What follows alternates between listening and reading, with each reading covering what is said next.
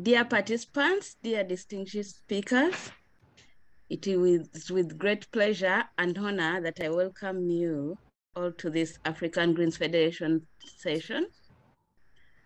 Greens for Struggle for Democracy in Africa, which is one of the sessions during our great Global Greens Virtual Conference, Connecting for Green Action.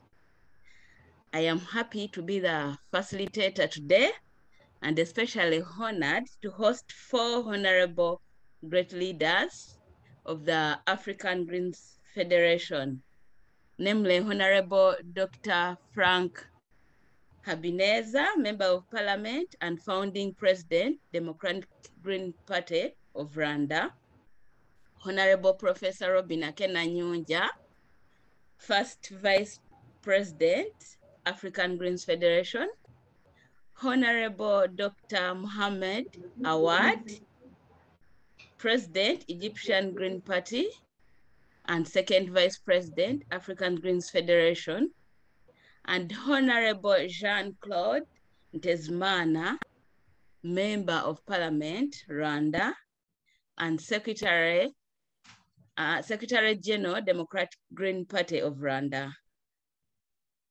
To give you a brief background of our session today, Green Struggle for Democracy in Africa, Green parties across Africa have found it difficult to register and fully function as political parties due to stringent undemocratic laws and dictatorial and autocratic regimes in different African countries. Several laws have been put in place that curtail freedom of speech, freedom of political assembly, and freedom of expression. Being an opposition party in some countries, it is considered as an enemy of the country. Many party members from the opposition find it hard to find jobs, both in government and in private sector. Some governments compete with green parties in order to show that they are greener themselves and that green parties are not needed.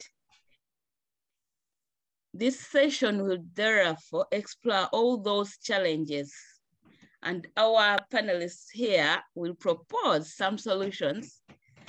And without wasting more time, I would like to call our first speaker, Honorable Dr. Frank Habineza, to the floor.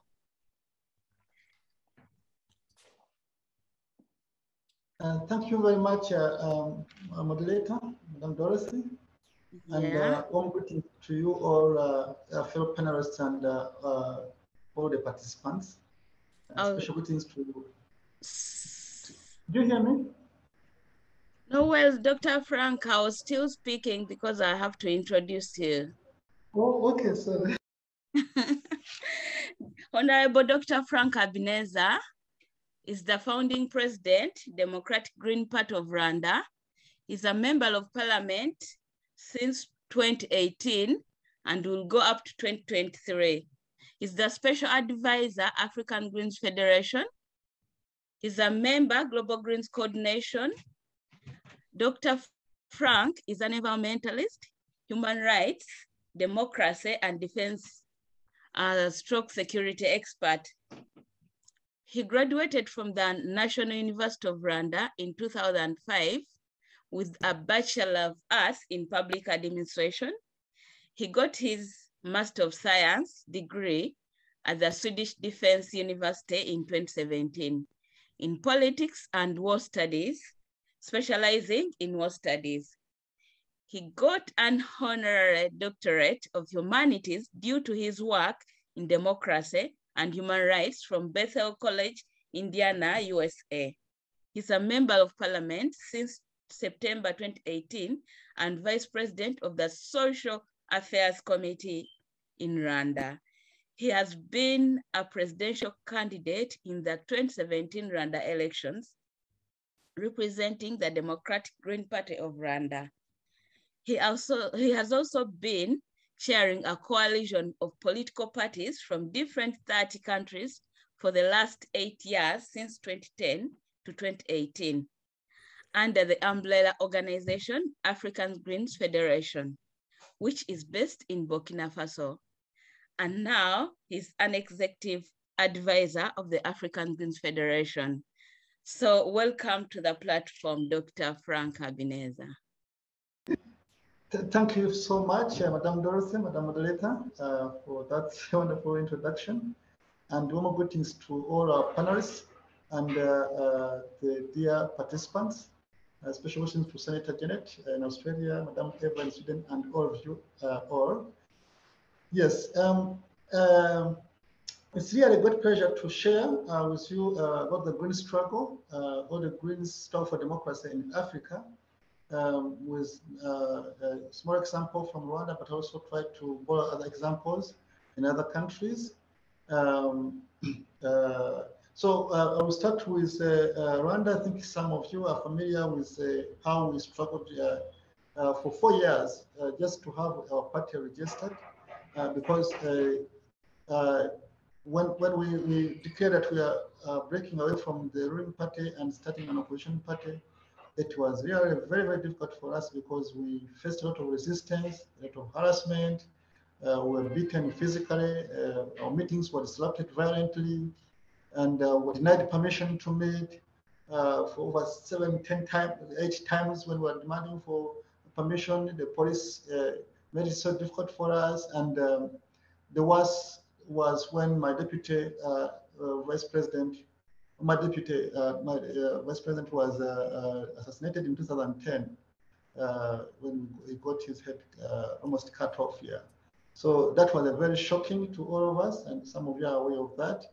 And this, of course, was a combination into several threats that we had. We had a lot of death threats, including myself, and received a lot of death threats and even physical attacks. And some of our members actually had even left, had gone to exile, and others are still trapped now in exile.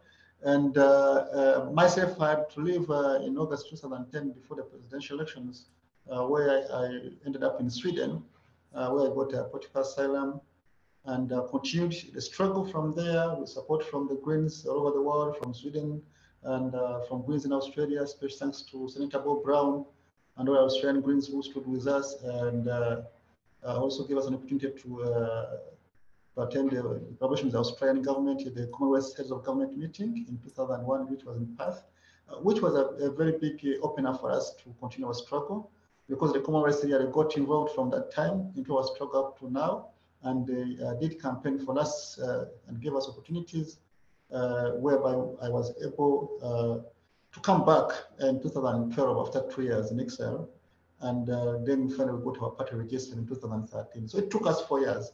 It's not easy. I mean, in other countries, you just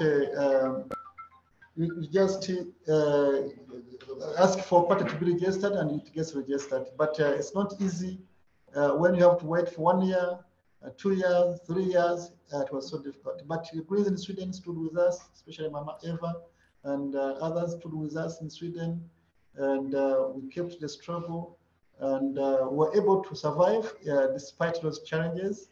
And when I came back, they were able to get registered here. So that was one big challenge, getting registered. But the other big challenge was after we got registered, how do we function as a party?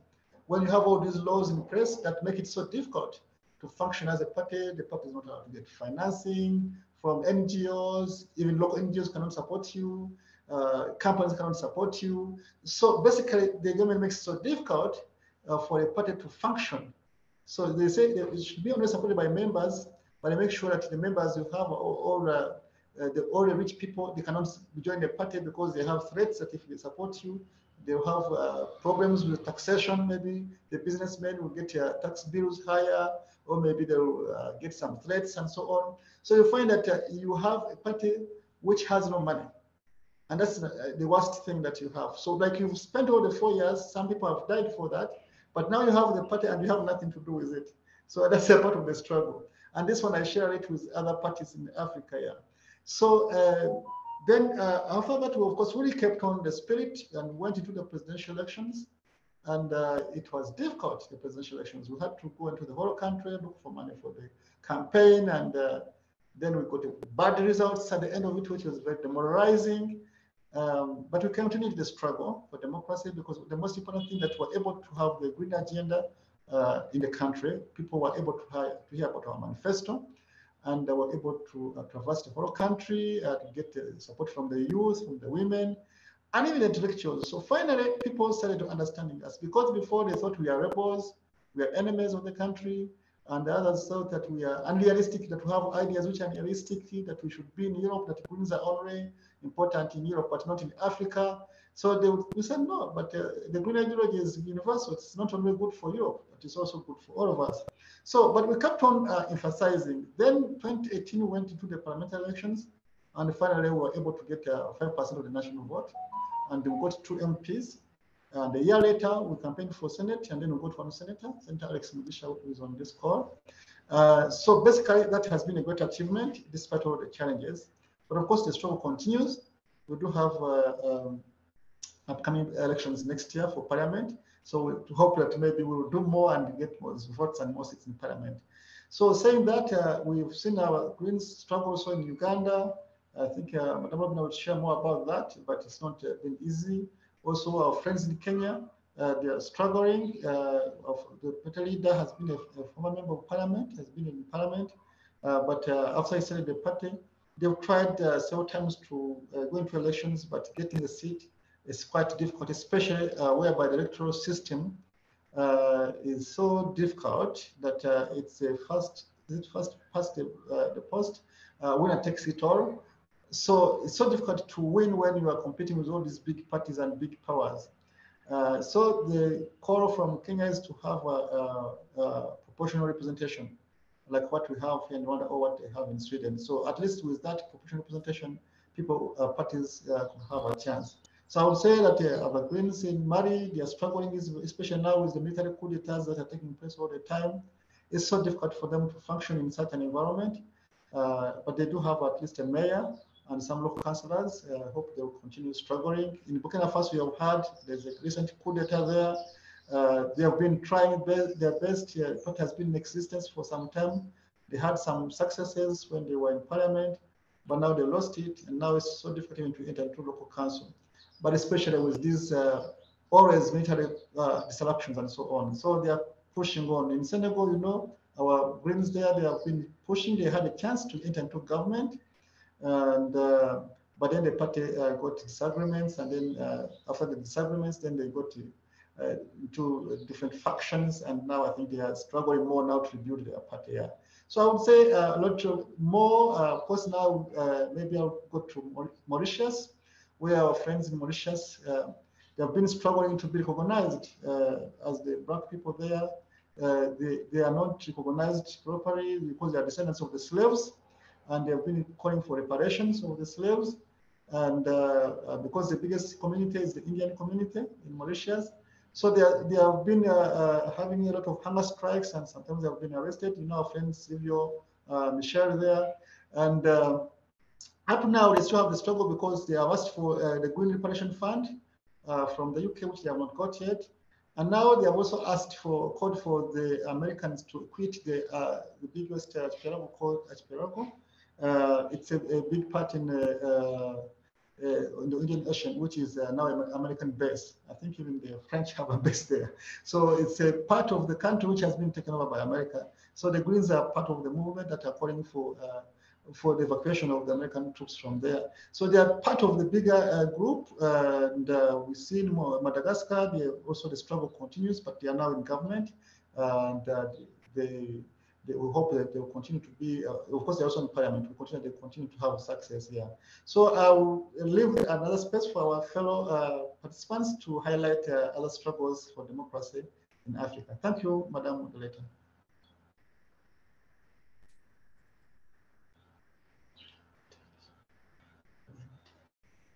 We are not hearing you, Madam Moderator. You are on mute.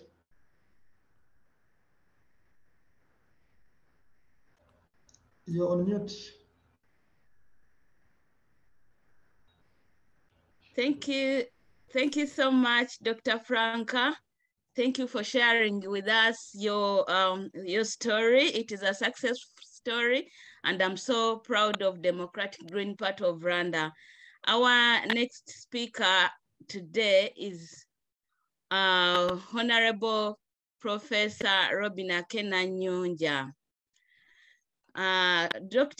Honorable Professor Robina Kenanyunja is an international development expert.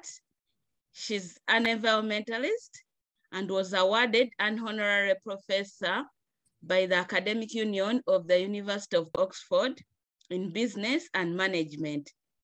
She brings on board rich experience in environmentalism, entrepreneurship, international development, business, and political leadership, as well as corporate governance. She's the founder and chair of Pilot International, a social enterprise registered in Uganda with networks and partnership promoting sustainable development in over 100 countries globally. Through Pilot International, she has contributed to institutional capacity development of various businesses, private sector, NGOs, and facilitated investment within Africa and globally, as well as designing and implementing multinational development, renewable energy, climate change, and innovative project. She's the first vice president of the African Greens Federation, a political federation based in Burkina Faso. And in this capacity, she has provided services for democracy, advocacy, development, and digital finance.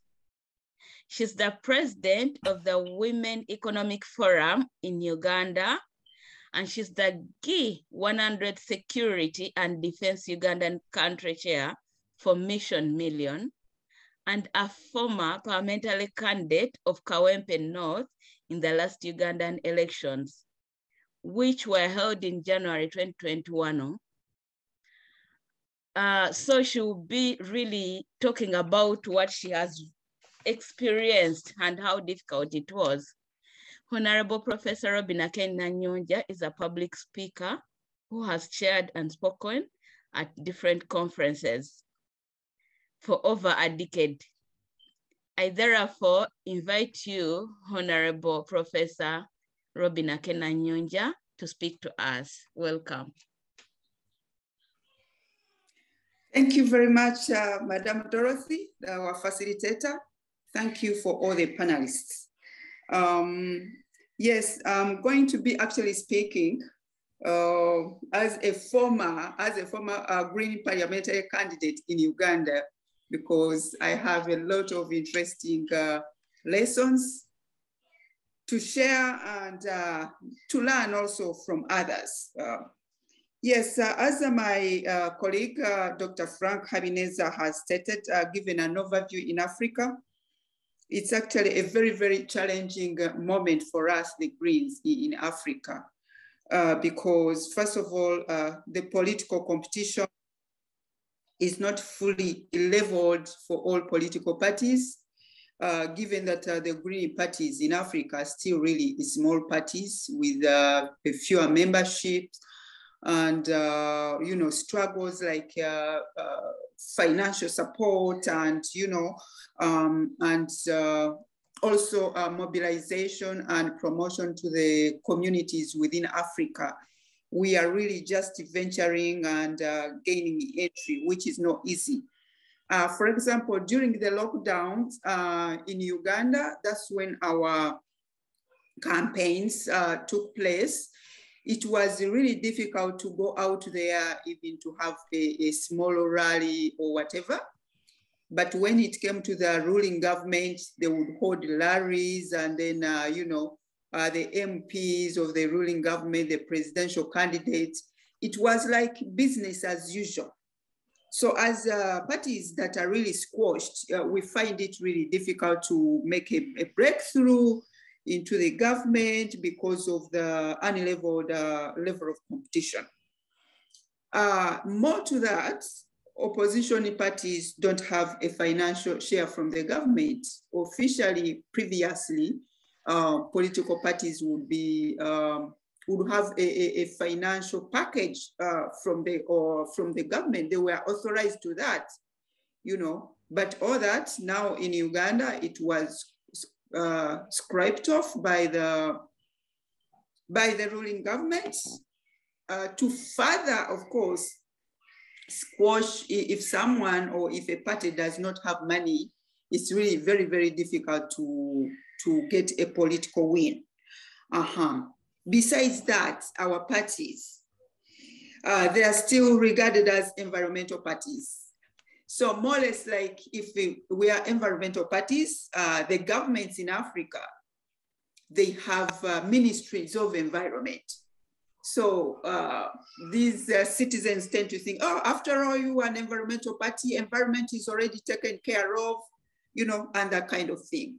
And some also refer to us as corporate parties because, you know, these are parties promoted by highly educated people, maybe who have done a lot of travels, exposure here and there. And the public there say, corporate parties, will you manage the data politics in Africa? Or you are just corporate parties talking and maybe that's it. So, besides all that, of course, you know very well that politics is very expensive, not only in Africa, but elsewhere. I think even elsewhere, they spend lots of money compared in Africa. So given that the Green parties, they are still small parties, they are not financed, they don't have a financial share from the government, and even support outside is still limited. It is a very, very, very big hindrance, really, for us to have a breakthrough.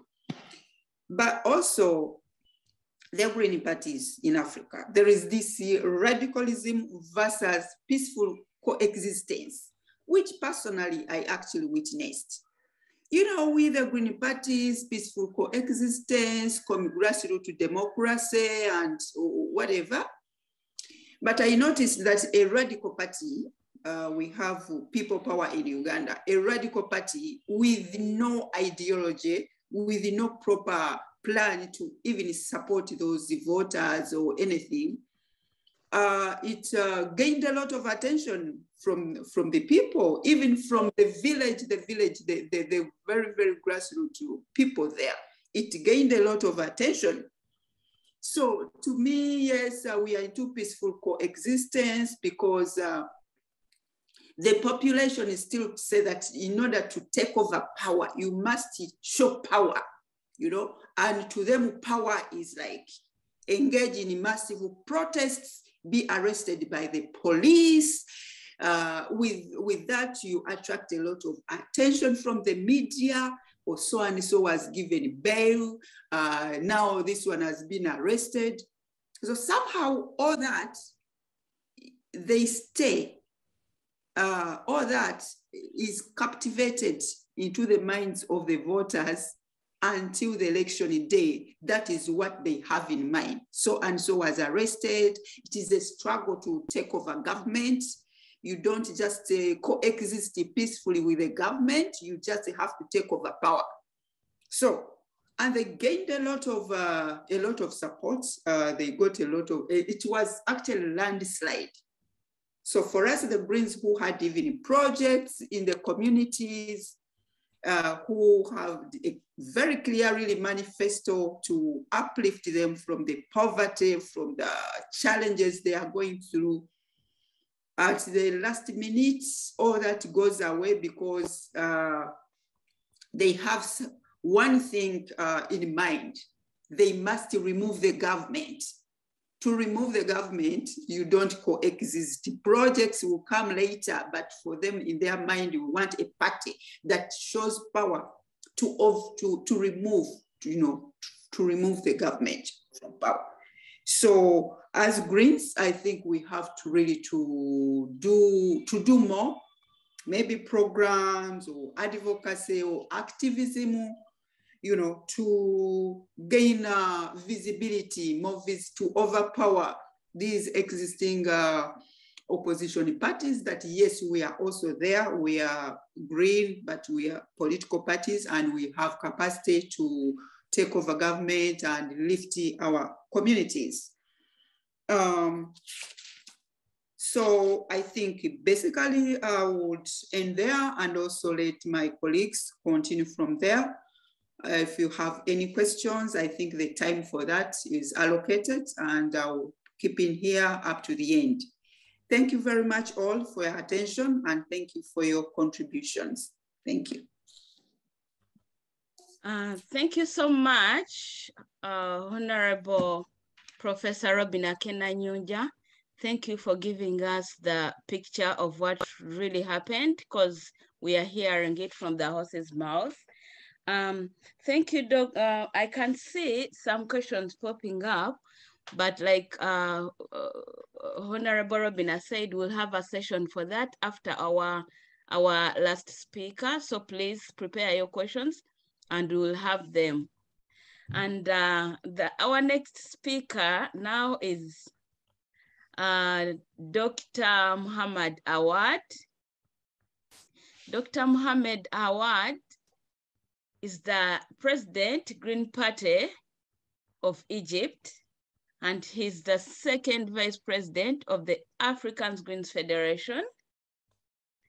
Dr. Muhammad has been a member of the Egyptian Green Party since its inception in 1990, and he is currently serving as the party president. Dr. Awad is the second Vice President of the African Greens Federation. Between 2012 and 2013, he served as the member of the Egyptian Parliament, leading international affairs and the National Security Committee. Dr. Awad studied a Bachelor of Sciences in Chemical Engineering at Cairo University and has experience in environmental engineering and the O&G industry, construction, engineering, management, and proposals manager. Additionally, Dr. Awad obtained his BA of Law from Cairo University and his Masters of Law from the Institut des Droits d'Affaires International, IDAI. His experience in the field of law saw him become a founder and partner of Guard and Fair Group law firm. Dr. Awad specializes in commercial, arbitration, and industrial projects agreements. We are happy and we are eager to hear from you, Dr. Muhammad Awad. Please take the floor. Thank you too much, my dear friend, Madame Dorsey. And at the beginning, I have to tell everyone good morning or good evening. It depends on the timing in your country. And I have to introduce my deep thanks to the Global Green and the organizer for this Congress. Actually, it seems so exciting Congress within a very difficult time for the humanity. The title of our session is talking about the green struggle for democracy in Africa. Well, so exciting title. Taking into consideration that Greens in Africa, they are still in the early emerging phases. While from the other side, all of us know very well that Africa have many challenges regarding the democratization. At the beginning, excuse me, I'm going to say some short phrases with some figures. Africa has experienced 201 military coups since 1966 till now. 100 military coups have been experienced over 10 years, from 66 to 77. In 1999, African Union declared they will not recognize changes in ruling power at any African countries unless it have been run in accordance with democratic procedures and full transparency. Egyptian military coup in 2013, the first since the declaration of the African Union. Total African population around 360 million capita. 55% of the total African population are living below poverty level. More than 6 African countries have experienced civil wars.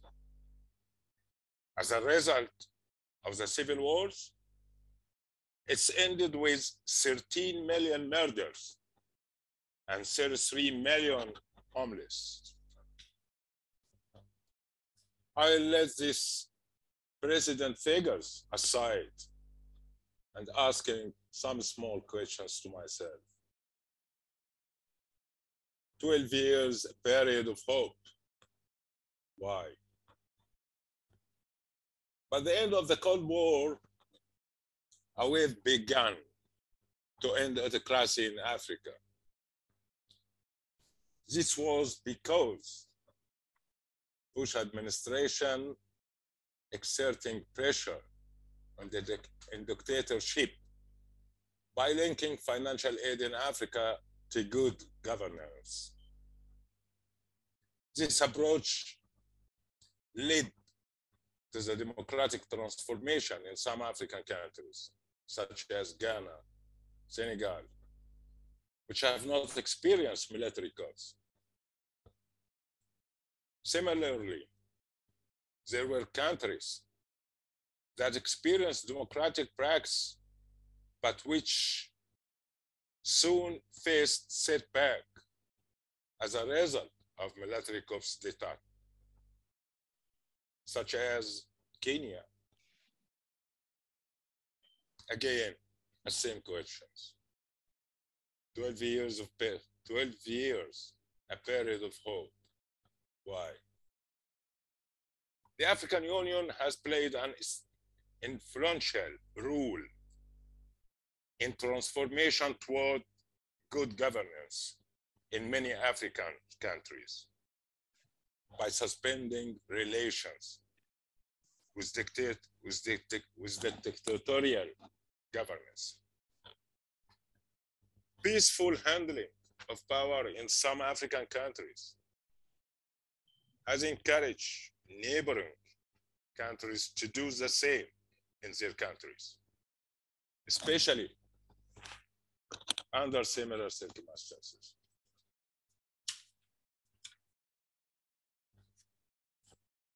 Apostasy from democracy. Why? Military coups d'etat starting in 2013 was one of the reasons. Very honest, I'm saying that.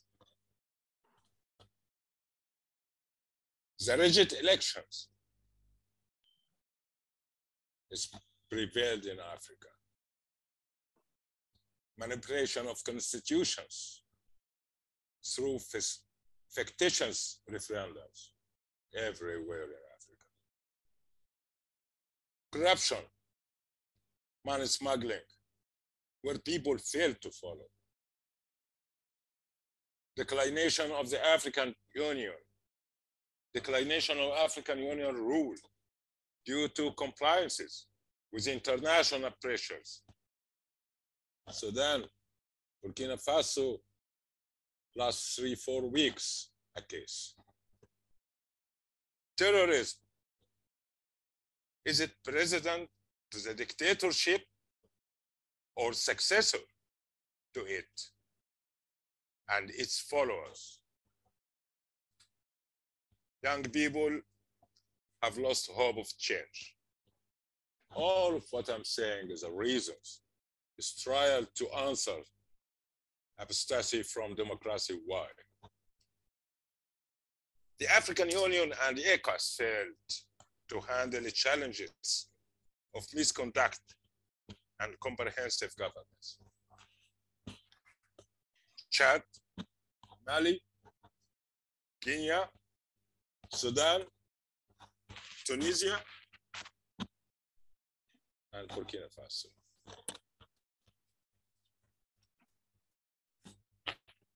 Okay, because we are saying green struggle for democracy in Africa. We state a lot of reasons for lack of democracy in our countries. But agreeing, do we have a real resolution for the current situation in Africa? Many analyses have pointed out that a real challenge to good governance and enabling Africa to catch up with emerging countries of the world is to give a new generation of educated young people the opportunity to take a chance instead of corrupt ruling elites. In my vision, if these solutions seems not sufficient, given that these young people also grow up in these corrupt circumstances, how can he be at a good educational level under a bad governance? However, the resolutions, the proposed one, may be optimal, provided that in a rapid dynamic and rapid change. This is the only guarantee of rising public awareness of the requirements of a state administration, with a minimum of mistakes due to lack of experience. What is expected from green? In one word, political qualification for youth. Continue to fight corruption. Proceed for general public elections. Opening channels with African official organizations such as African Union. That's the end. Thank you. Floor is yours, Darcy, please. Thank you so much, Dr. Ward. Thank you for sharing with us the history and the numbers. It was really good. And now we need to go to our Honorable Ntezmana Jean-Claude, who is a member of Parliament of the Public and member of the Public Accounts Committee in Rwanda. He's the member of the committee in charge of assessment of the Chamber of Deputies' activities and deputies' conduct, discipline, and immunity in Rwanda. Honorable Jean-Claude Ntezmana is the Secretary General of the Democratic Green Party of Rwanda and a member of Parliament. He's the member of the Public Accounts Committee and member of the committee in charge of discipline and ethics of MPs.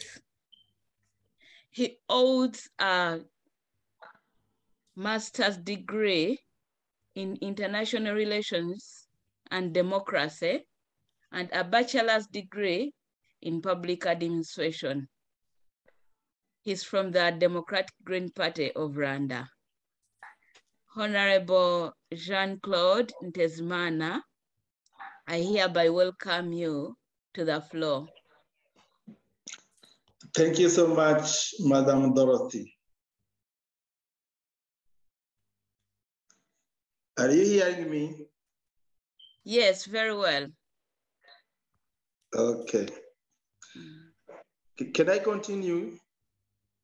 Please continue. Yeah. I also thank my previous presentation from my Honorable Dr. Frank Habineza, but I didn't follow his presentation just because of the network of my computer. So I don't know what he talked about. I'm just going to share what I think and what I know about green struggle for democracy in Africa. It is really a big challenge having a political party in Africa, especially an opposition political party, because there are two main challenges. The first one is the process of registering a political party here in Africa. I'm going to share the experience of my political party, Democratic Green Party of Rwanda. For example, we have started a political party here in Rwanda in 2009. It took us 4 years in order to register our political party. It was really a journey which is similar like what Jesus passed through when he came here in the earth, because some of members left the country and went in exile. Others left the party forcefully, not because they wanted. Others went missing. And not willingly, but through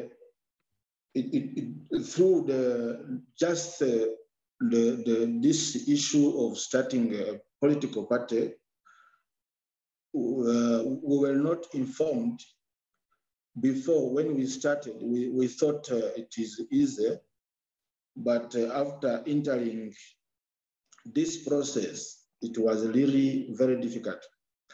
And according to the laws, it was also a challenge, because the law said that time, even now I think it is still the same, you are not allowed to meet when you are almost 10 people. You have to write a letter asking a permission when you are about to talk about politics. Whether in the bar, in the hotel, at home, it is not allowed. So launching the political party, it was a big challenge as a Democratic Green Party members. Even mobilizing people, meeting them, it was also a big challenge. After that, having a permission to hold a national congress where we wanted to register a political party official before the public notary, it was also a big challenge, because we wrote almost 12 letters asking the permission, and 3 of them were accepted, but the last one, the previous 2, we were beaten in the conference hall, and the conference meeting was canceled. Some of our people were injured and went in the hospital. It was a terrifying situation. And this passed through all media, national media and external media like BBC and VOA. Some of those people who came and beat us were taken in the prison. When we followed them, asking the national police about them, they said they were released, which means it was very scary to our people. Some of them decided to leave the political party. And fortunately, after 2 years, when our president went in exile, we came back and we started again. We continued this process of registering the political party. In 2000, he came back in 2012. In 2013, we got registered. We got the permission to function legally here in Rwanda. We immediately started the process of participating in all elections that happened. In 2017, he stood up as a presidential candidate. We had a rally all over in all districts of the country. It went well, but surprisingly, we failed in a manner we didn't know how it went, because we got really a bad votes when we expected at least to have some good results. And we did not give up. In 2018, we stand as members of Democratic Green Party in the parliamentary elections. And we passed, we have now 2 seats in the parliament and 1 seat in the Senate.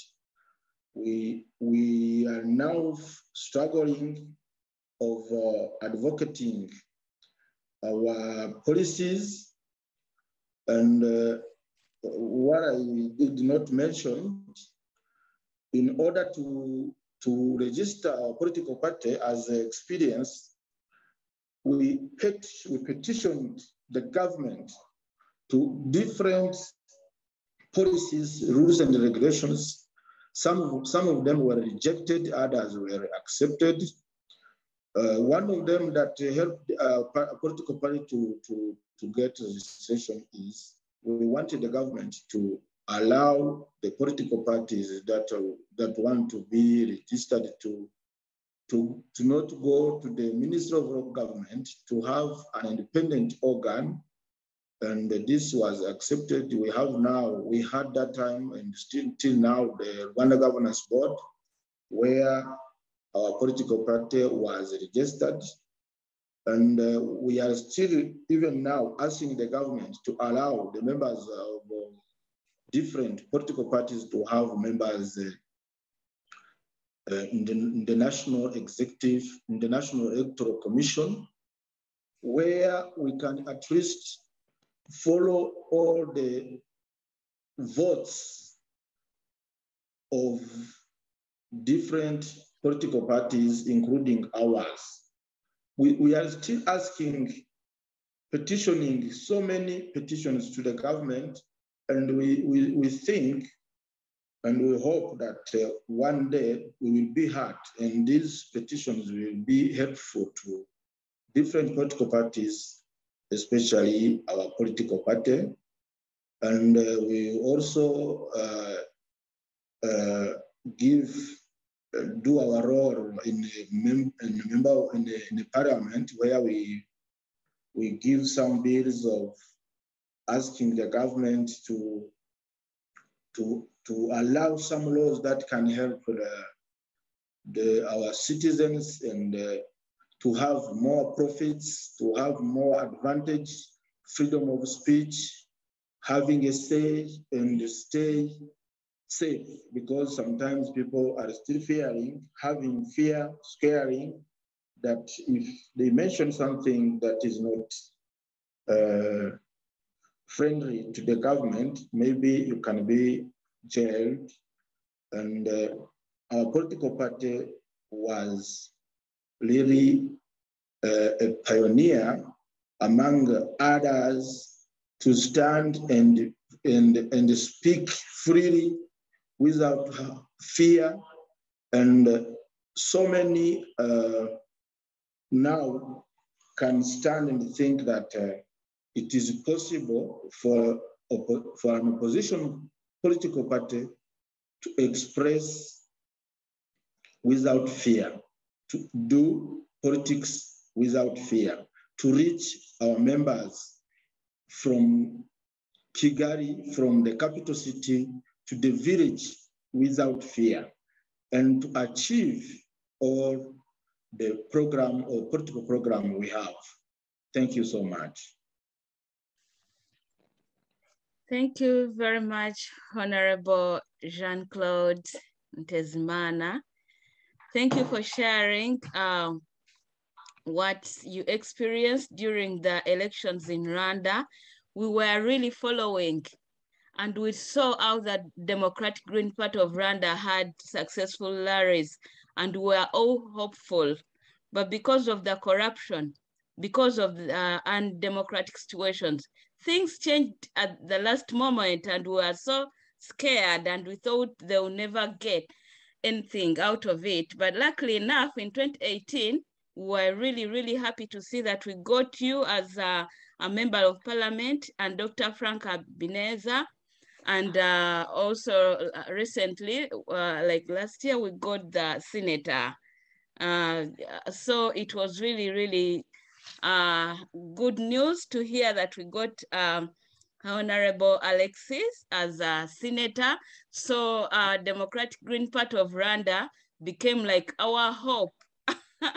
It is our hope, and we are here and very, very eager to learn more on how you people succeeded. Yet, when I look at the 3 countries in East Africa, you were the people who were really treated so badly.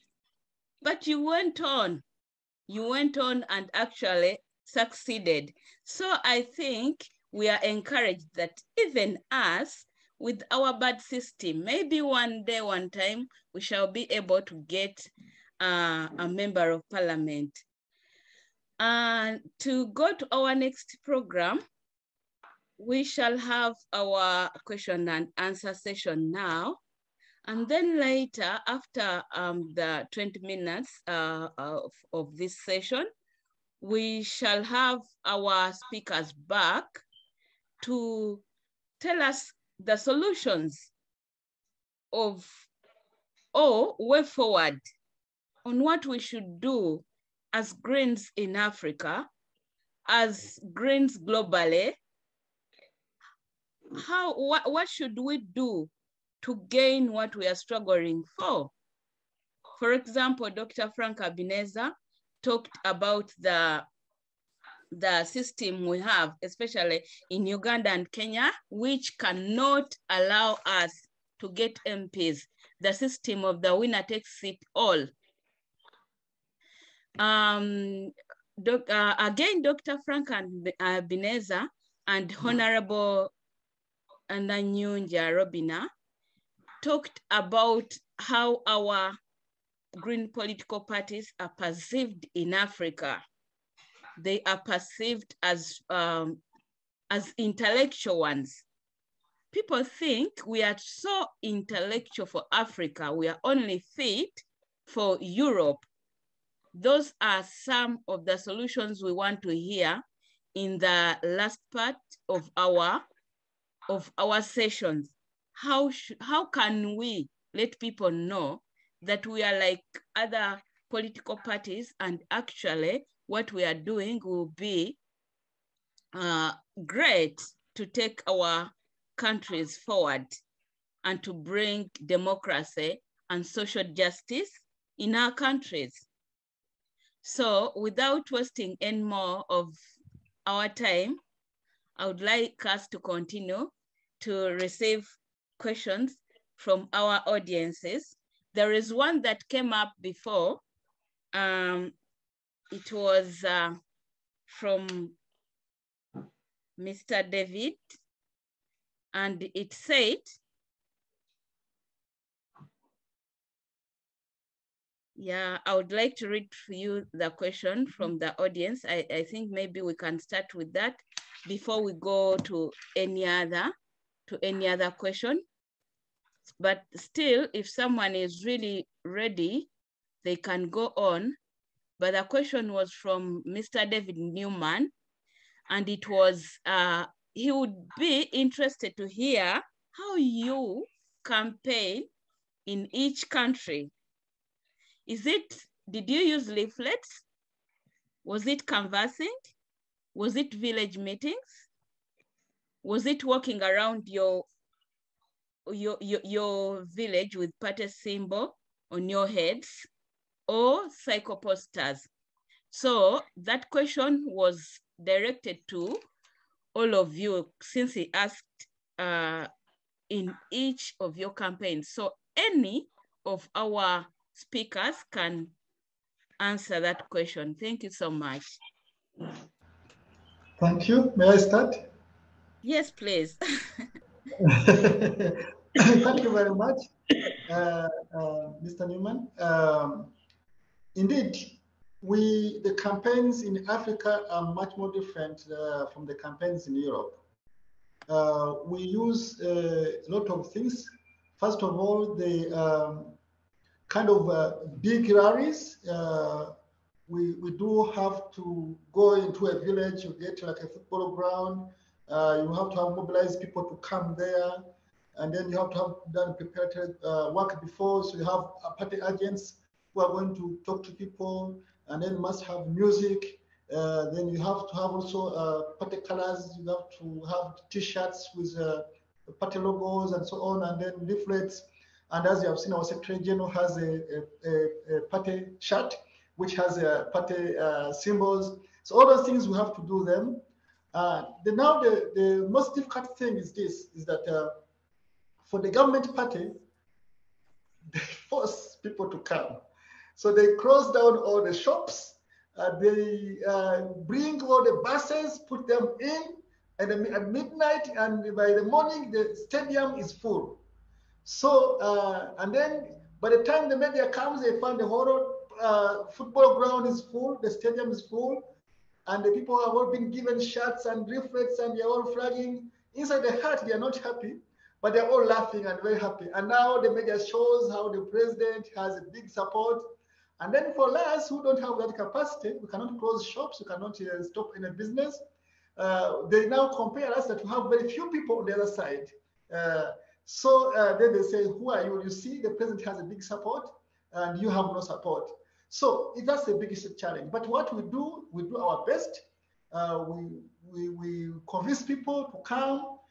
We also try to put it in local radio stations that we shall have a campaign trail there. And then, luckily enough, we had one of our campaign rallies where we had about 200,000 people where they came. It was marvelous. Another one, we had like 50,000 people, and people were even going to the trees, on the branches of the trees. And when the government sees this, because we have not used the same efforts they have done, they get so annoyed. If you get 5,000 people, just people coming to hear your voice, your message, and and they try to stop them. Actually, we had this issue of whereby they mobilize the police to stop people from coming, and they put them in the small roads, the small paths everywhere. People are stopped from coming to your campaign rallies, and people have to force themselves to come, and sometimes they are beaten, and they are threatened also. And in other cases, we went in one press to campaign in the southern province, where they closed people in their houses. They told them no one shall come out of the house. So then we came there and we don't see anybody.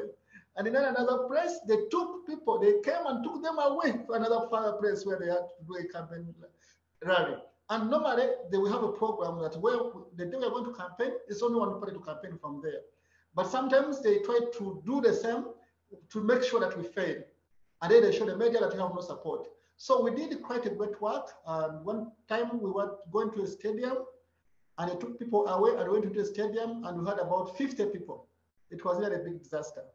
In another place, we went to do a campaign rally and we were supposed to do it in the stadium, not the football ground. And then they said, no, you cannot do from here. It's not safe for you. We have a good place for you. So we followed them. They took us to a cemetery, a graveyard. And our Secretary General was a campaign manager. He said, well, this is completely impossible. He said, well, we're not going to campaign to the dead people. We want live people to talk to, not dead people. And then the deputy chairperson of the National Electoral Commission was with us. Can you imagine? So they all came to witness how our failure. We said we cannot campaign from there. And then that was the Eastern Province. So when we left that press without doing anything, but the media was following, we went in the town, and then they brought motorbikes. People having branches of trees, branches of bananas, like a warfare, going inside our cars like this, like this. You know, I don't know if you know motorbikes. They are confusing everything, and like assaulting us. And we said, well, this was completely impossible. So we still had to not do anything that town. And another place we went, then they had mobilized children. They came, the children listened to us. And when the presidential candidate stood up to speak, when I could say, we say, hail Rwanda, or Republic of Rwanda, I said, no. I say, hail this village. I said, no. And then all of a sudden, the kids had leaflets from the ruling party. They started waving the party flag, the ruling party flag. And they were just school children. And then all of a sudden, they started getting stones and sand and throwing that to us. So basically, and when you talk, the government says, no, these are just children. No one sent them. Who brought these children? You know, as if the children brought themselves there. So this is the real campaign in Africa. And they like this confrontation because they don't want people to hear your message, because they know you have a good message. And if people hear your message, people will be convinced. So they're trying everything possible so that people don't hear your message, don't get your leaflets.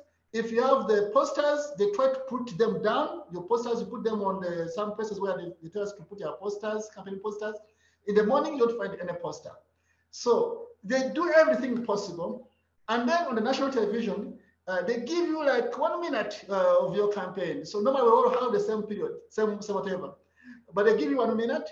And then they bring the photos whereby you have few people in the stadium and the president has a big, they say, you see, this is the campaign, now it's going on. So I tell you that it was really very chaotic. And this, I'm saying, is the same in Uganda. They're doing the same thing. The government party does the same thing like the government party in Rwanda does. And if you don't have money, it's becoming very difficult. Because you must have money, because the government party sometimes gives incentives. They call them like bribes. They give people salt, they give them soap, they give them even sugar and what. And they do it in the middle of the night because officially it's not allowed. So they tell them that you vote for us, we are going to give you sugar like we have given you and we shall be giving you. The other person, MP, candidate, is poor, has nothing. And our people, because of poverty, sometimes they believe that. They take the soap and sugar and they suffer for the next 5 years. Because after they vote, no one comes back. They just disappear. Those people have been elected here. And people always fall into that trap. So it's a continuous struggle, continuous process. Maybe I will stop there and the other colleagues will share more. Thank you.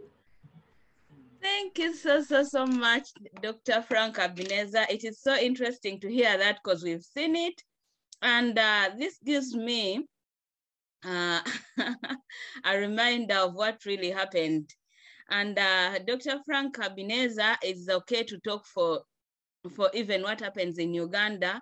For example, he was in Uganda for a long time and he knows exactly what happens. So when he talks, what happens in Rwanda is what happens in Uganda. He's very sure of what he's talking about. Secondly, now, yeah, I can see people raising their hands, but I would like to give a chance to Dr. Muhammad Awad. Why? Because Dr. Frank Habineza, what he has said is maybe East African. Can we hear from Dr. Awad what happens in North Africa, in Egypt, to see whether it's different from what happens in East Africa? Thank you so much, Dr. Muhammad Awadi. Thank you too much, my friend Darcy. Well, actually, first of all, I agree with all what have been said by our colleague, Dr. Habineza. It's already, all of us exercise such things in our countries. But currently, that's my surprise for you, Dr. Habineza. Currently, what you have said, which have been practiced by us also in Egypt, it's a dream. And actually, we need to do it again, because right now, we don't have an opposition. It's not allowed at all. Whether in assembly, even within a knocking door, to meet with the people in person, whether a meeting internally in our parties. And to be very honest, just I passed the last 5 months, I was invited to an assembly done by a group of political parties. And I thank our God that I went safe, because I was logic of what I have said, which is not allowed. Currently, we have a completely different situation. Make us wishing 2010 in Egypt to come back again. That's the reality. Oh, God. Thank you so much, Dr. Muhammad Awad. I'm happy that we have to hear from you, because it's a real surprise, like you said. I didn't expect that there is no opposition now in Egypt. I'm so surprised, and we really need to do a lot, I think, for our African countries. The next question is from Melod. I'm going to read it because it's directly to Honorable Ntezimana Jean-Claude. I hope you're still on. Please come on. It is Yes. to Honorable Jean-Claude Ntezimana, and it says, such courage and preference. It is from Mr. Melod. It's from Melod to Chalvin, and it says to Honorable Jean-Claude Ntezimana, such courage and perseverance.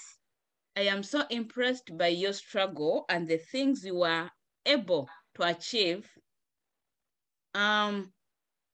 Who were the people who assaulted party members when you tried to hold your first Congress in Rwanda? Were they sent by government, members of opposition parties, or others? Please answer that directly. Thank you so much for the question. It's a good question. That time, we had no exactly signs that can prove that these people were sent by this or that, this one or that. But because of our manifesto, because of our project, our ambition, and as I said, we were the only opposition party that wanted and that was at least pushing to get registration. For us, we used to say these people came from the ruling party. That's what we pronounced in the news, but we had no evidence to prove, because those who came and switched off the lights and beat us were released when they were arrested by the national police. And it was clearly passed in the different medias, which means that if these people came from somewhere else, they would be arrested and brought in the court. That's what we can say. I think it's clear. I want to add on something. Yes, go on. Yeah, thank you very much. As he said, we were very sure that you are from the ruling party. And of course, the ruling party is the same as government. In Africa, it's the same. Maybe in other countries it's different, but in Africa, when it's a ruling party, it's the government, because they control everything. So the people who came to assault us, they had guns, pistols. We saw them, we saw pistols with our own eyes. We had diplomats. We had diplomats from American embassy, from the Netherlands embassy, the Belgian embassy, and other countries. We all saw the guns.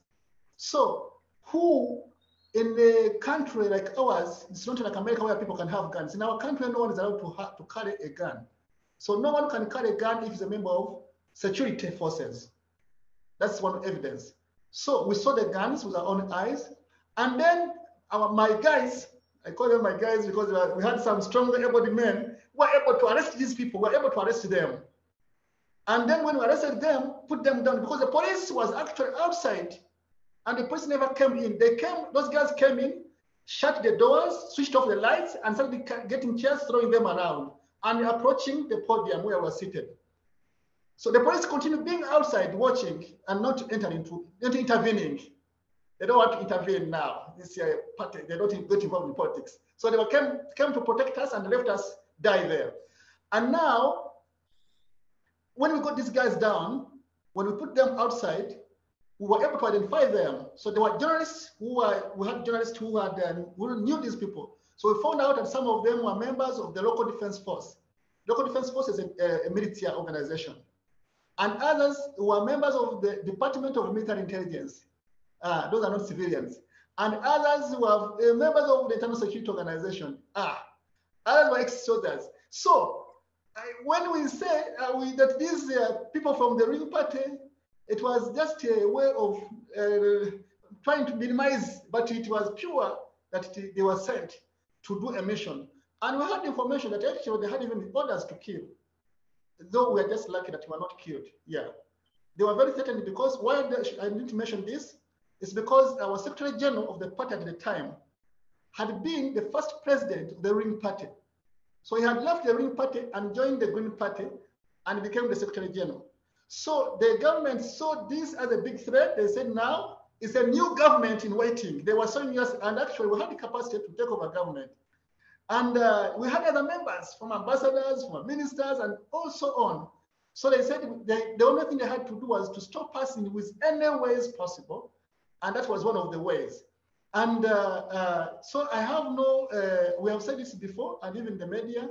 So we're very sure that these had a mission, and which actually they achieved, because after they did that, the police officially came and said the meeting is closed because of security reasons.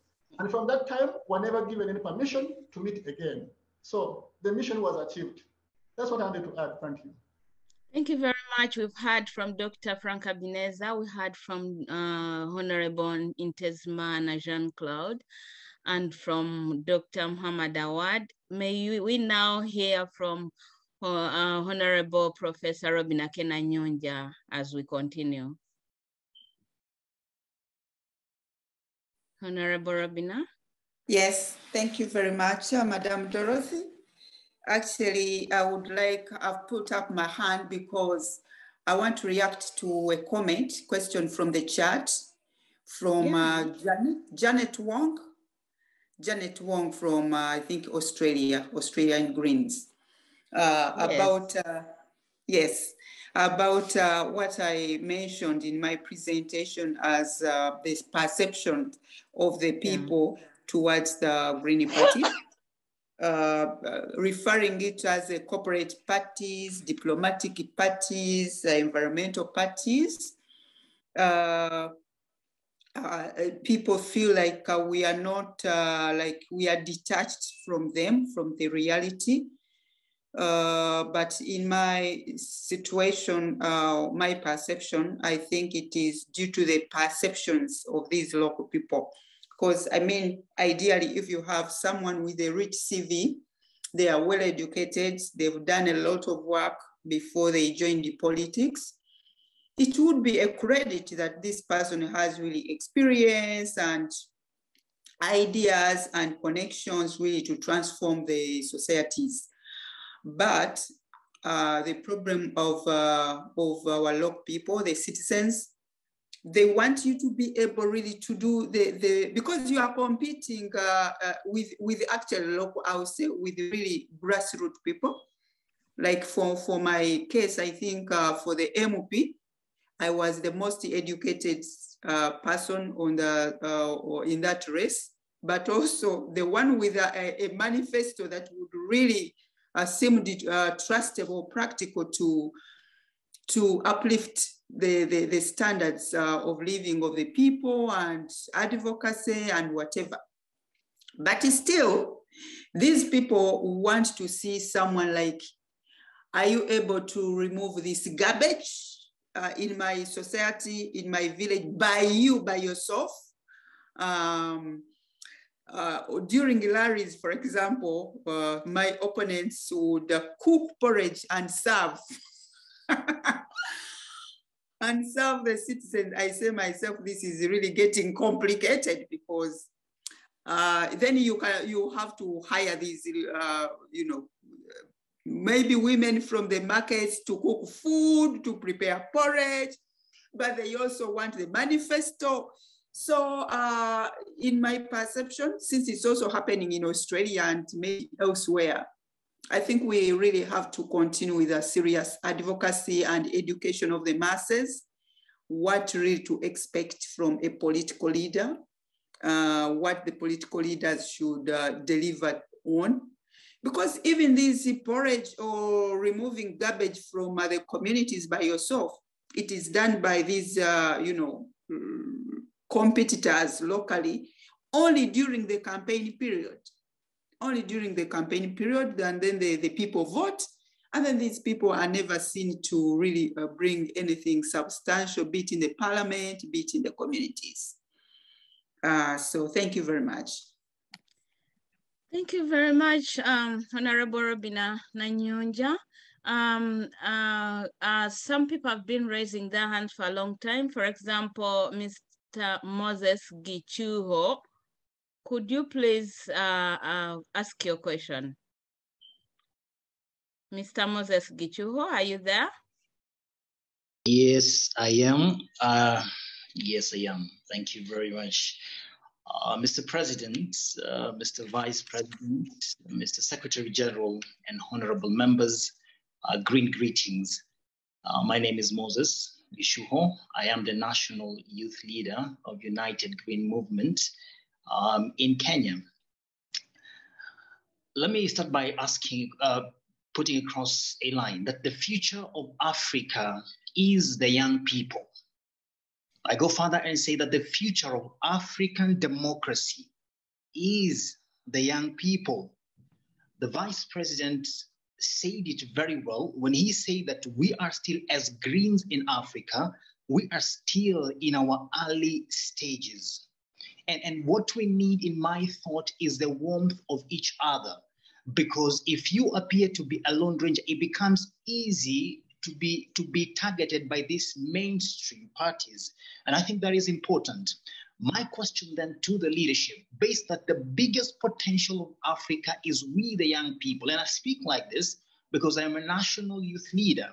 I know I've reached out to Mr. President during COVID time, and he had promised me after COVID time, we will get some time. But my question is, what are some of the plans that we have to get more young people? Because it is appointed for every generation to have its time in leadership and then to exit the stage.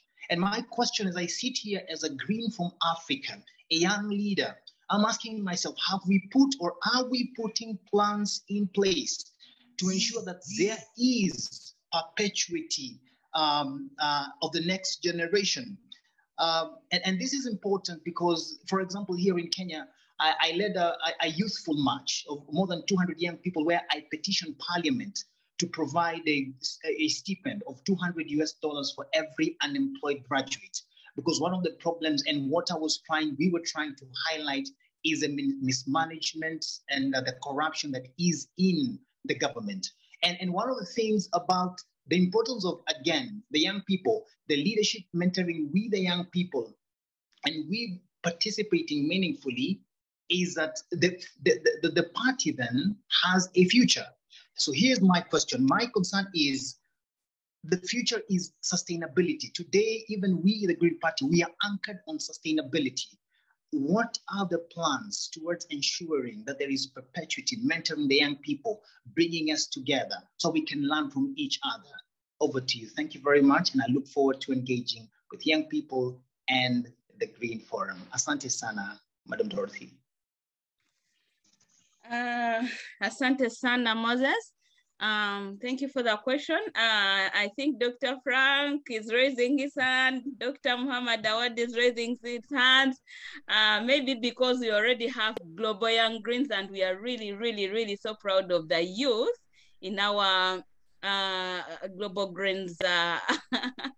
So, but what should I do? I should give the chance first to Dr. Frank Habineza, since he's on the Global Greens and he was one of the young Greens. So maybe he can be able to answer you that question.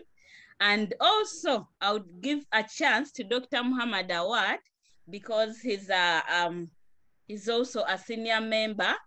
He will be able to answer you. Then you maybe will be satisfied and you'll have hope. Dr. Frank.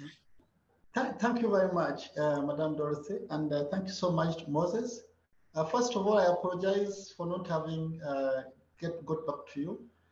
Please, I tried to look for the messages and I lost them. Please do write to me again. I will be very glad to talk more and to see how we can actually collaborate more with your party. We did discuss it a bit in the East African Greens Federation, so we would be glad here to exchange more. Deliver a message to the president that I can send another message, a new message on official email, then we'll renew the talks and perhaps we can discuss more. So back to your question, how to engage young people? We have two ways. We have both on the national party, but also we do have on the continental and the global level. So maybe I will start with the continental, then global, and then I'll end with the national. So we have had efforts, and actually how I got involved globally was through the Young Greens. I think Dorothy, you know, of course, you know Tom Sachaita. So it's from Uganda. So we had the first Global Young Greens Congress in Kenya. This was in 2007. 2008, thank you. So, and it was at the same time when we had the World Social Forum, which was also in Nairobi. So, having been in environmental movement at the time, and I had expressed willingness to start a Green Party in 2003, so I started the process. So people knew that there was a party formation process in Rwanda. So I was invited, went to Professor Wangari Maathai's office, and then we got involved into this Young Greens, organizing for this Young Greens Congress. And we had a big delegation from all over the world, from Europe, from America, Australia, so many, they all came. So there were, I think, 700 young people came. So at that time, I got elected as secretary of the African Young Greens. So that was the first formation. And from there, I went on to become one of the 3 people representing Africa on the Global Greens Coordination. That was in 2008, again 2008, in Brazil. When we had the second Global Greens Congress. So that's how I moved in. So from the young was my platform.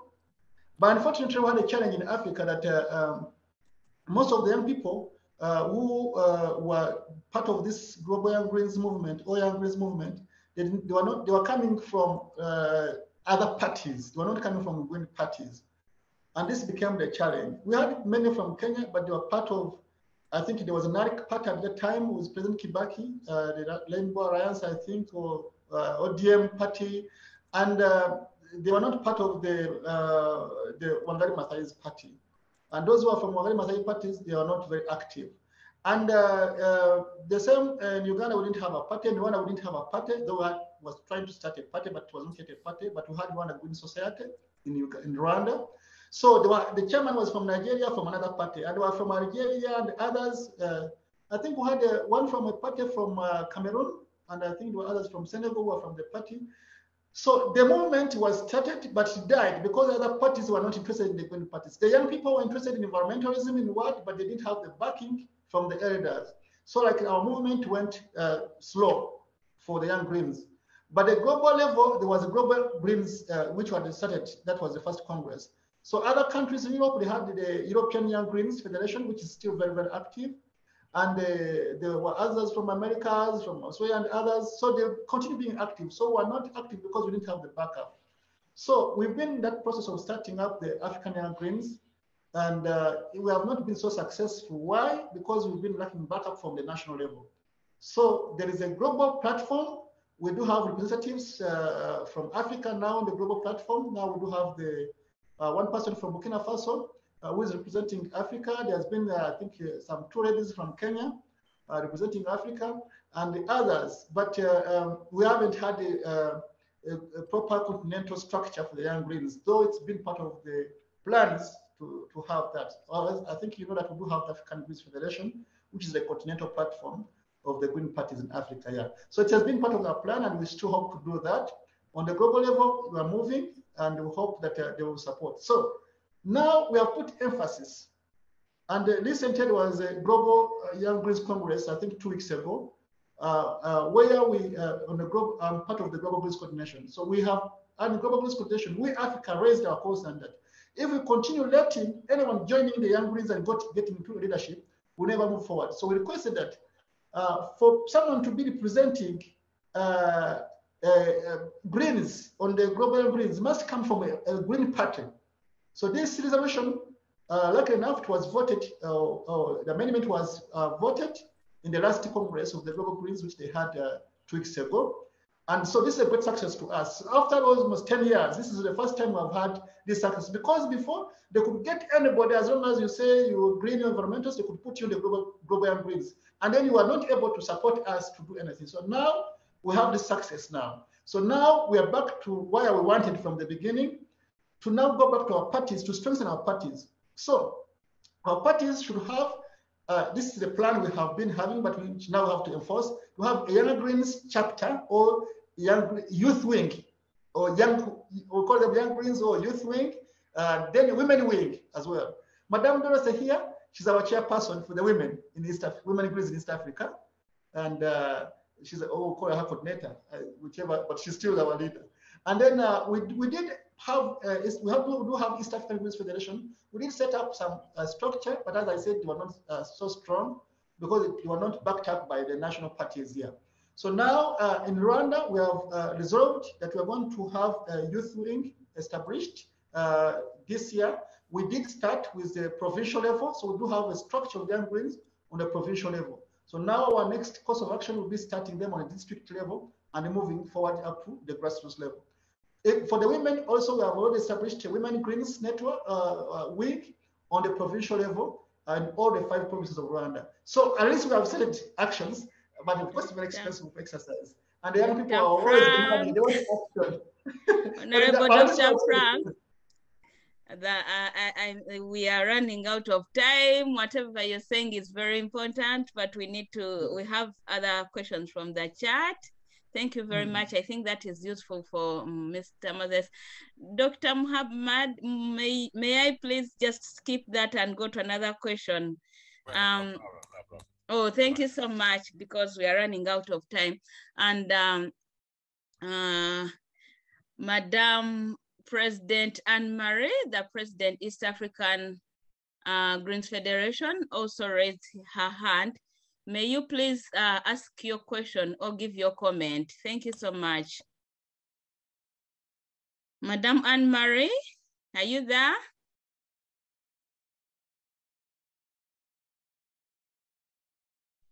Yeah, she's there. Okay. Unmute. She's on mute, eh? Tell her to unmute, yes. Okay. Oh, sorry, I'm very sorry. Yeah, I was saying that it's a big pleasure for me to speak, but it's not a question because I know all my friends are talking about.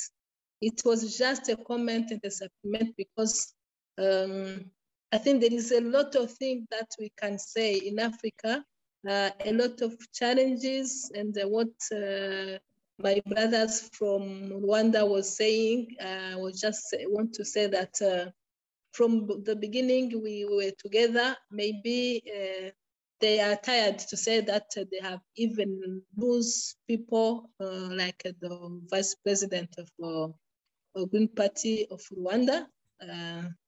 To say that if the lesson that we could learn from this is that sometimes when you want really to work for green ideology with our governance in Africa, you should be ready even to lose life, as many of them have had many problems when they were started to.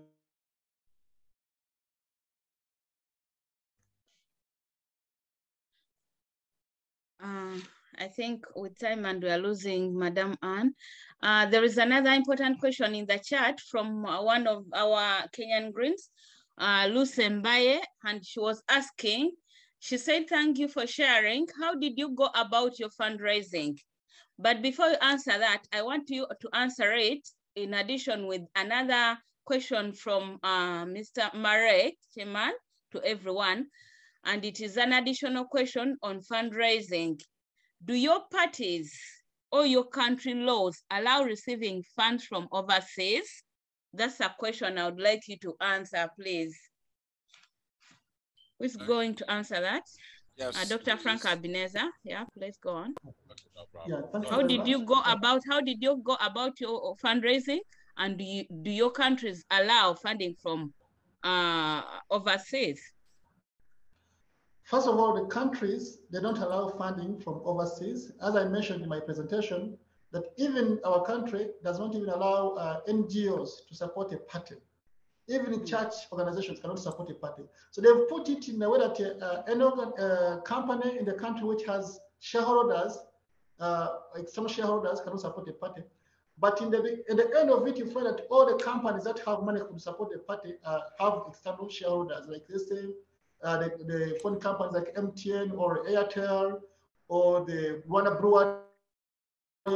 You find Rwanda Breweries has Henken. You find so anyone who has money there's some external shareholder in there. So the local companies, they don't have money and they also fear to support you. So basically, you find that NGOs, because they get money from outside, they cannot support you. Companies cannot support you.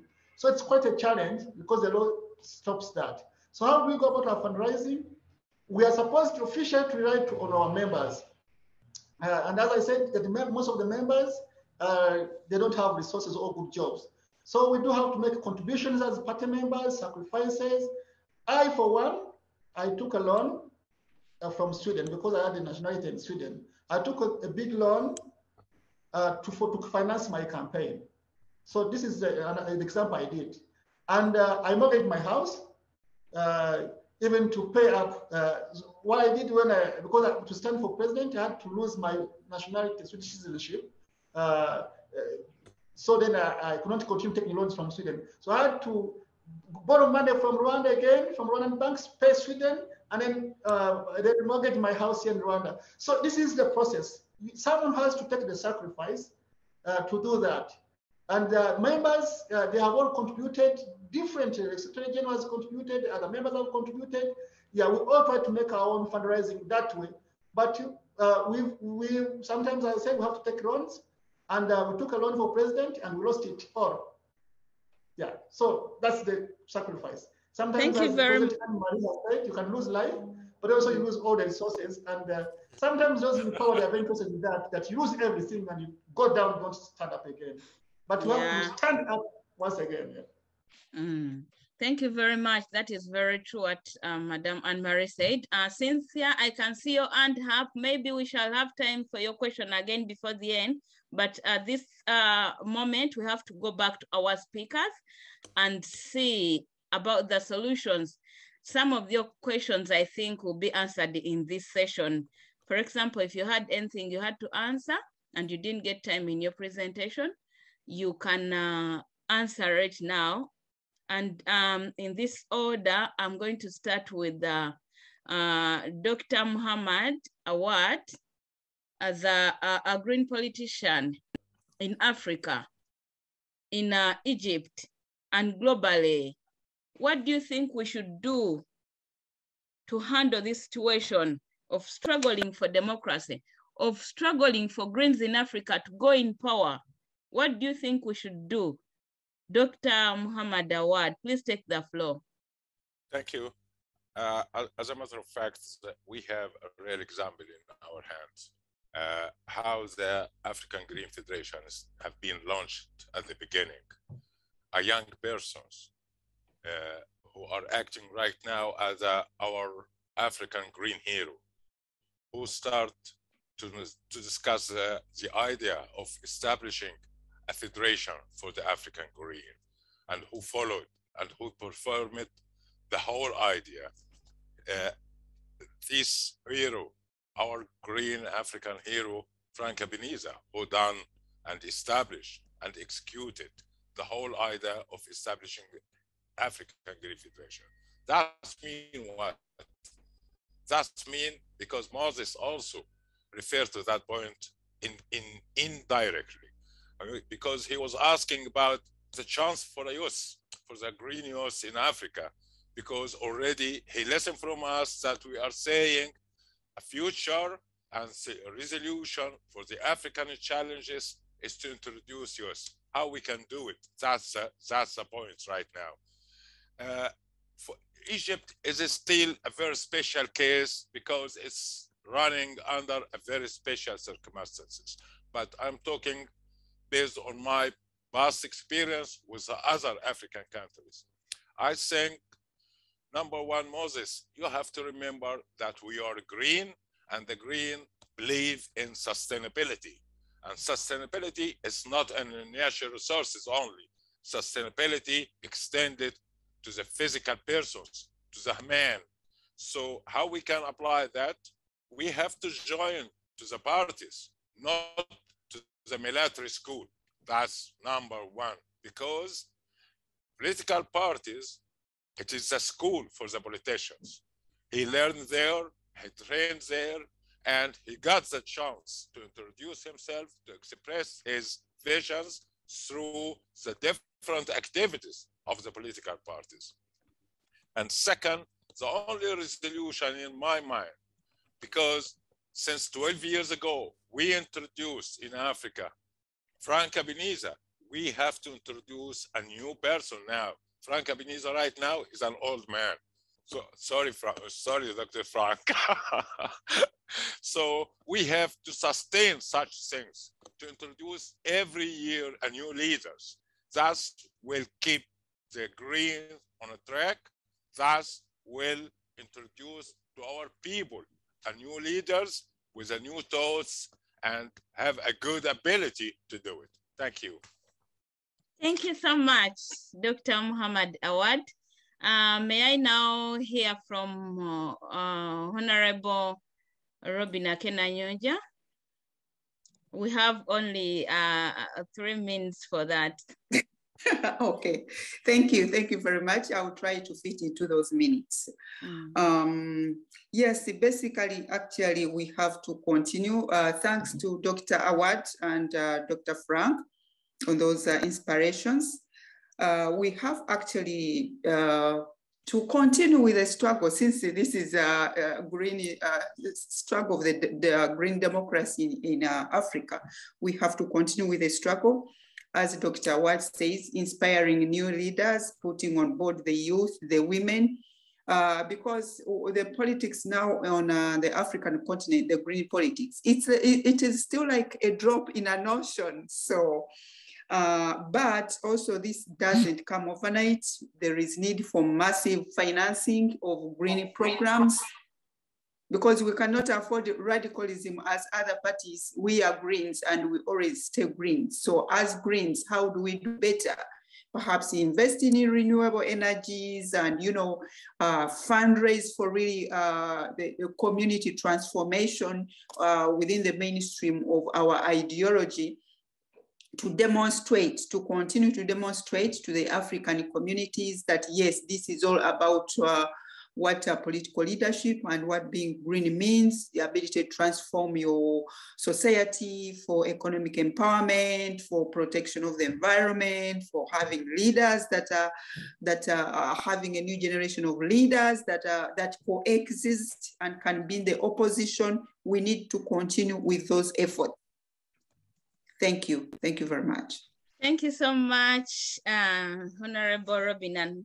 It is great that you fitted in those minutes. I'm sorry I had to change because these same people here have another session and they have to go in time to prepare for the next session. So that's why we are hurrying. Dr. Frank Ebenezer, something in 2 minutes because we have to end. Thank you very much, Madam Dorothy. Yes, thank you also for mentioning that. I just shared on the screen some links for those who would be interested to join. We have 2 other sessions, one for the Joint Federation session and the African Green session, which will be at 14 hours GMT. So please join again so we continue discussion. Sorry, that was an advertisement. Yeah. Yes, thank you, thank you. Yes, yeah. Now back to there are so many questions that were unanswered. One was about if Greens can do oppose Western intervention because they sometimes consider us as supported by Westerners. I wanted to talk about that a little bit. Yeah, this was the case for us in Rwanda, where they used to say that we are an extension of the Europol, and somebody could accuse us of being agents of the CIA, and they would say that we are backed by the European Union or the European Parliament, and so there were a lot of things like that. And sometimes we fight back. We say, no, this is not true, because at the time when we asked all the global green parties to write to the government of Rwanda, and Dr. Wade was one of them who wrote to the government of Rwanda requesting for our registration. For the Greens from Australia, Senator Bob Brown, from New Zealand, from Canada, Elizabeth May, Senator Honorable Elizabeth May, Honorable Caroline Lucas from UK, many they did. So when they saw that we were all united, and then they started accusing us. But to say that I gave an example of our Greens in Mauritius, who have stood up against the American occupation of the archipelago called Chagos Island, which is being used by the Americans as a military base to control the Indian Ocean. And the French government also has a base there, a military base there, but the Americans control that. So the Greens, they have even had a demonstration last week, and they were even arrested for that because they said Americans' base should be out of there because it's part of Mauritius, but the Mauritius has no control over that. So that's a good example that I talked about that I'm giving, that we have stood. Even for us here, we have stood against bad mining policies. Most of the mining companies, they are Westerners. We have been against that. We in Parliament have stood against nuclear because they are trying to bring up nuclear power in Rwanda. We voted against that because this is being brought by the Russians. The Russians are the ones going to build a nuclear plant in Rwanda. So we have voted against it. We have been in the media against that. So so many examples could be given where we try to oppose foreign intervention, but also remaining on our green principles. So that's what we do. So in brief, I think there's more need of, the struggle continues, and we have to struggle to get into parliament or local government. Please don't neglect local government. Also, we have to be in government, because if we are political parties, we need to have political power. So if you don't have political power, you don't have any power, you just remain a party without anything, then it becomes very difficult to function. So I encourage all of you that as we struggle, we should struggle to get into government, struggle to get into parliament, struggle to get into local government. Thank you very much. Thank you very much, Dr. Frank Habineza.